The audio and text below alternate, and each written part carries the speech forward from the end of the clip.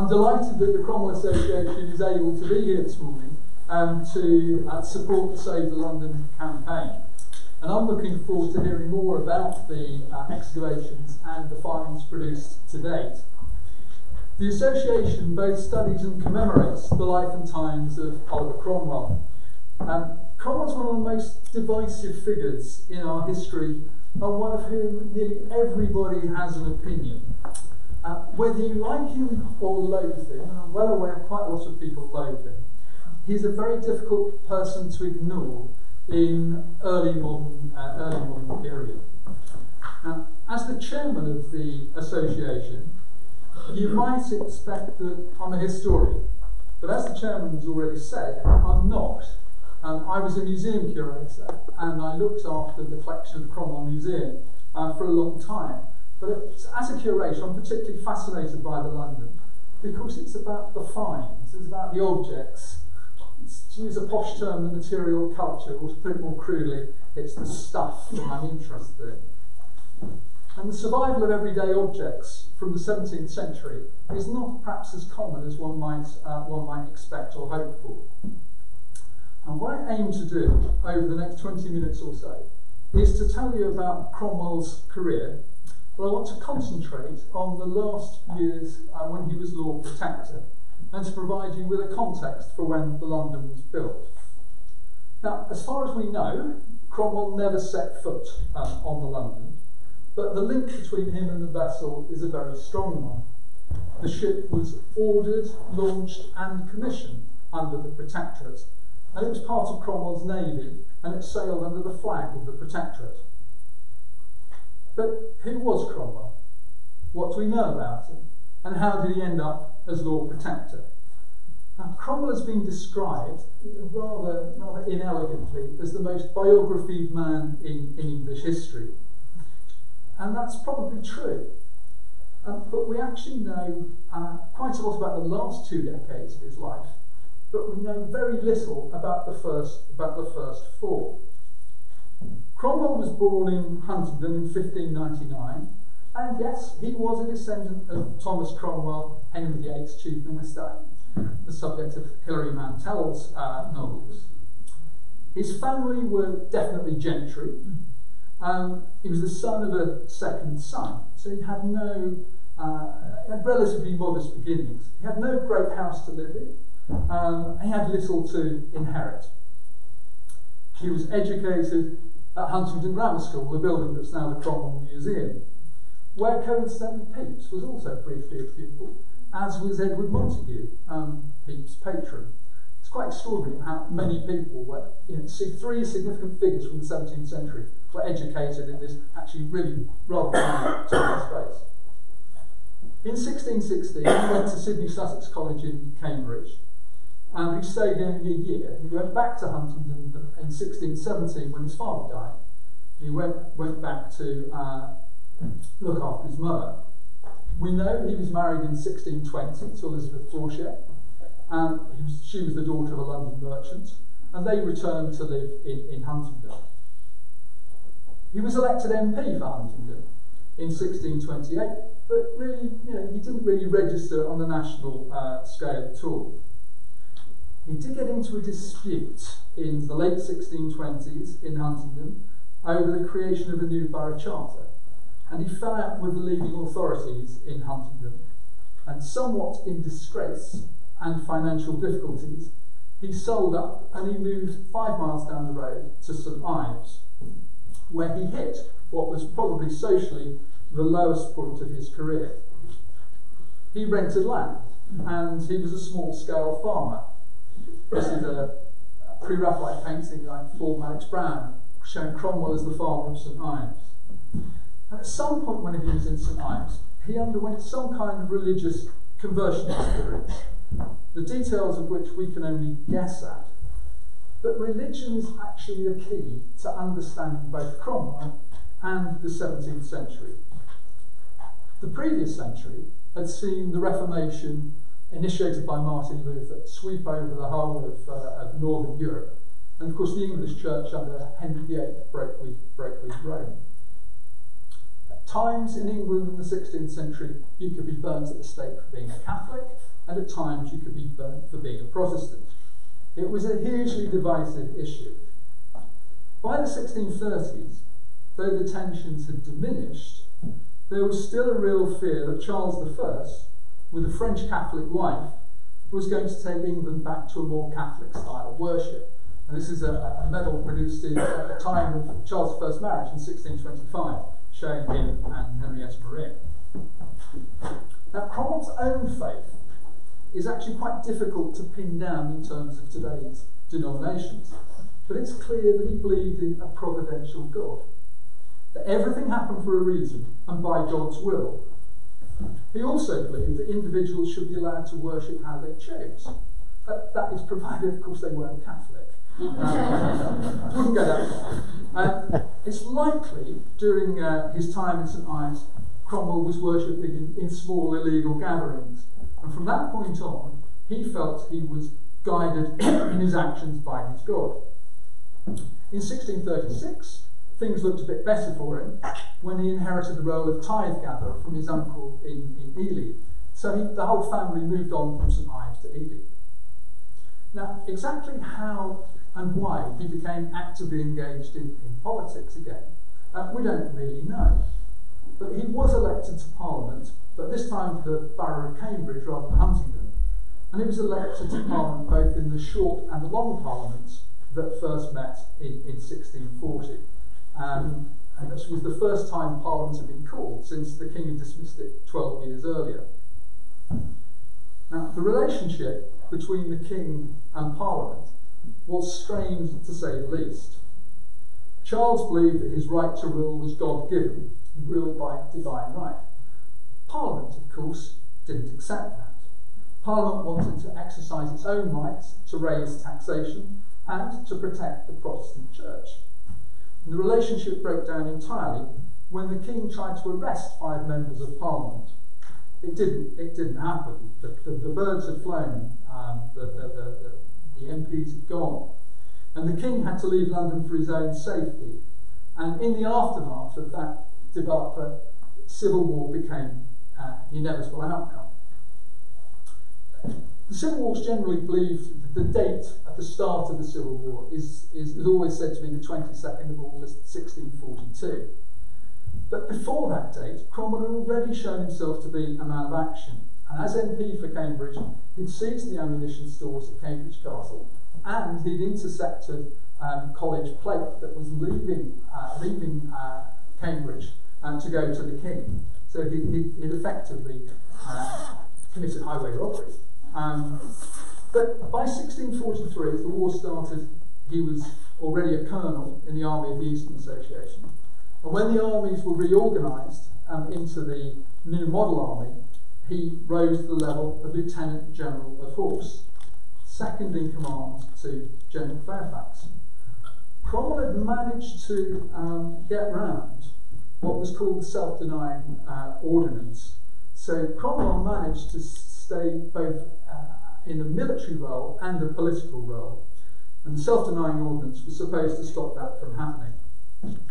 Now, without any previous military training or experience, he had consistently demonstrated that on the battlefield, he was a very skillful commander. And this is James Ward's painting of Marston Moor, which was 1644, and of course Cromwell was instrumental as well at the Battle of Naseby the following year. By the end of the Civil War, the First Civil War, Cromwell was a national figure. But at that point, he wasn't in overall command of the army, and he certainly wasn't in overall control of Parliament. So when you see the Civil War represented as a conflict between Charles I on one side and Cromwell on the other, that is quite simply false. It's a retrospective reading of how things happened. Now, the Second Civil War in 1648 demonstrated to just about everybody on Parliament's side that the King was fundamentally untrustworthy. He wasn't capable of honest negotiation. Well, if you believe you were ruling by divine right, you wouldn't have to believe in honest negotiation, would you? But this position of the King's inevitably led to his trial, and perhaps less inevitably to the execution of the King at the end of January 1649. Now, the execution was neither long planned for nor anticipated, but to say it had consequences is perhaps an understatement. How should a nation be run without a monarch? It was just unprecedented. Parliament, known as the Rump because many had been excluded prior to the king, prior to the trial of the king, created a Council of State as the executive body of Parliament. And Cromwell was briefly the chairman of this new Council of State. Excuse me, just must have some water. Now, without wanting to steal any thunder from any subsequent speakers, in the context of today's subject, the period between 1649 and 1653 is really very interesting, as it saw a significant expansion in the Navy. Although the naval contribution to the Parliament's victory in the Civil War was secondary to that of the army on the land, the naval contribution shouldn't be underestimated. The Navy was the prime means of transporting supplies, arms, men and ammunition around the nation, and particularly to strategic ports like Hull and Plymouth, and it supported the army in the capture of both Bristol and Newcastle. And if the Crown had been in control of the Navy, it would almost certainly have been used to blockade London. London, of course, was wholly for Parliament, and if London had been blockaded, it would have fallen, and the whole outcome of the Civil War would probably have been very different. Now, the Rump recognised the necessity of reinforcing the Navy. At the beginning of 1649, it only had 50 warships, which was insufficient to secure the coast against a potential Stuart invasion. If the Stuarts had been able to enlist the support of the French or the Spanish, the fear was they would lead an invasion. Now, how realistic this threat was, probably don't really know, but it was probably overestimated, but it was a definite possibility. It could have happened. So the Rump immediately started ordering new vessels and expanding the fleet, and by 1660, well over 200 new vessels had been added. There were also threats closer to home. In 1649, Scotland and Ireland were still separate nations, and they represented further bases from which England could be attacked. A strong navy also represented what we would now call, particularly those of some local government, or those of ex-local government, we call income-generating opportunities, because it gave the ability to seize foreign vessels and their contents. When Cromwell led Parliament's army to crush Irish resistance, a significant fleet was needed to transport it across the Irish Sea in August 1649. And that's the only time we know that Cromwell actually left the mainland of the British Isles.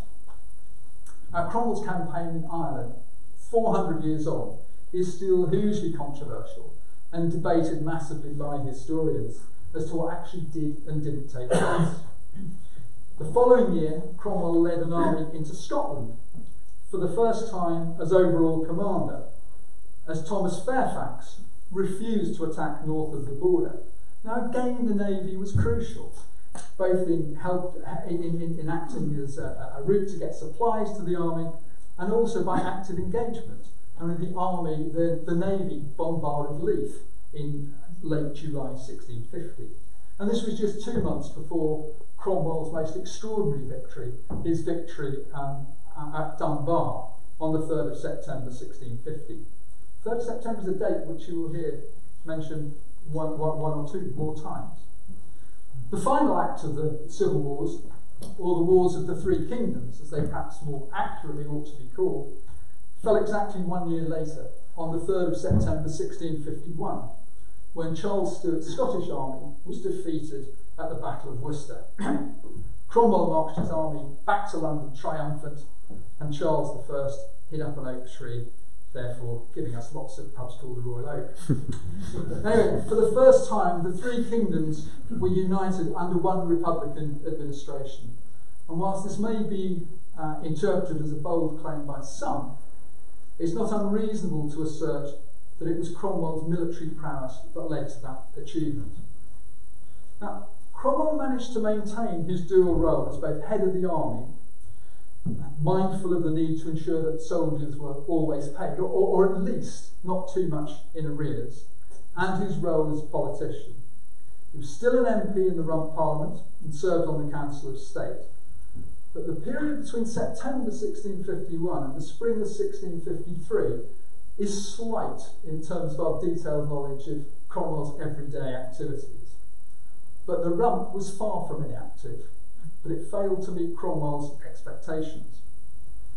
Now, one of the most intriguing initiatives of the Rump was to pursue a possible union of the new Commonwealth with the United Provinces of the Netherlands, to unite into one single commercial and diplomatic union. Now, at a theoretical level, this made sense, unifying the two major Protestant maritime powers of Northern Europe into one single economic bloc. And does this all sound strange? Anyway, the proposal was rejected by the Dutch, and within a short space of time, what appeared to be an amicable relationship broke down. The passing of the Navigation Act in the autumn of 1651 asserted that English trade and fishery should only be carried in English vessels, and foreign ships were banned from carrying trade from Asia, Africa and America into English ports. Now, to the Dutch, this was an extreme provocation, which resulted in the First Anglo-Dutch War, a war fought at sea and the first major naval conflict in English history. This was an unnecessary war between two powers who had more in common than they had differences. And for Cromwell, the Rump was pursuing the wrong things, or at least it wasn't pursuing the right ones. Cromwell wanted a purer, godlier society, and he was frustrated that the reforms he wanted, and ones that the radical army and radical elements of the army sought, weren't priorities for the Rump. Cromwell wanted to make reforms to the law. He wanted to make it equal for all, and for the alleviation of poverty and social reform. He also just wanted to make men better. It's actually quite difficult to legislate to make men better. But his frustrations boiled over in April 1653, when the Rump was discussing a new bill to settle the Constitution, to provide for a new representative parliament. Cromwell and senior figures in the army wanted to see an appointed parliament of persons of honour and integrity, men well affected to religion and the interest of the nation. They thought they had an agreement with the Rump that further discussion should be put on hold, but the Rump carried on discussing things, and that was too much for Cromwell. And on the 20th of April, he backed up by a troop of musketeers, he dismissed the Rump and similarly ejected the Rump's Council of State. Now, this was a coup d'etat.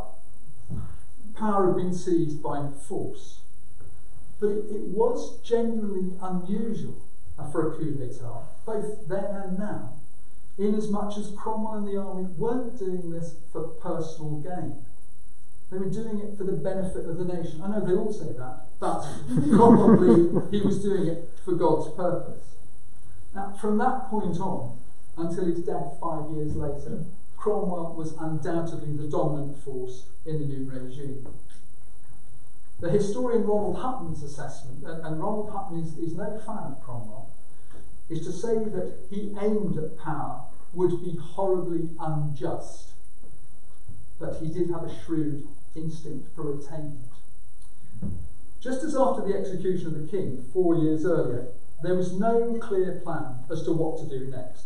Now, if Cromwell had been plotting and scheming to achieve power, there surely would have been.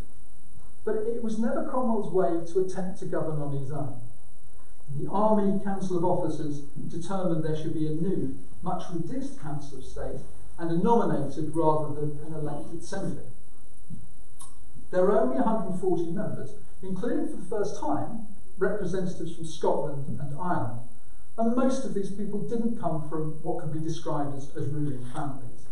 The name by which this parliament is best known is the Barebones Parliament, drawn from the name of one of its members, Praise God Barebones, a London leather dealer and lay preacher, and all round a fun-looking chap. The summons to those nominated came from Cromwell as Captain General and Commander-in-Chief of all the armies and forces, and it was raised, dated and sealed on the 6th of June.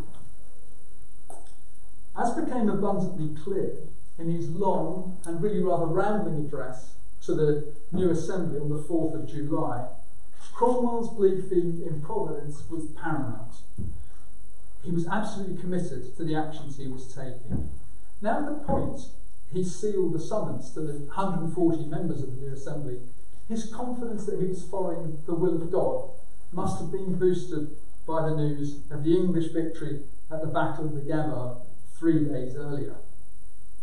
This was the first battle to involve the full fleets of both the Dutch and the English navies, a battle which saw heavy Dutch losses and no English ships lost. Interestingly, the forerunner to the London that sank on the anniversary that we're marking today, the forerunner of that London was also involved in the Battle of the Gabard. It was a lot smaller ship than the vessel we're concerned with today. And of course, they were fighting under the flag of the Commonwealth rather than the later flag of the Protectorate.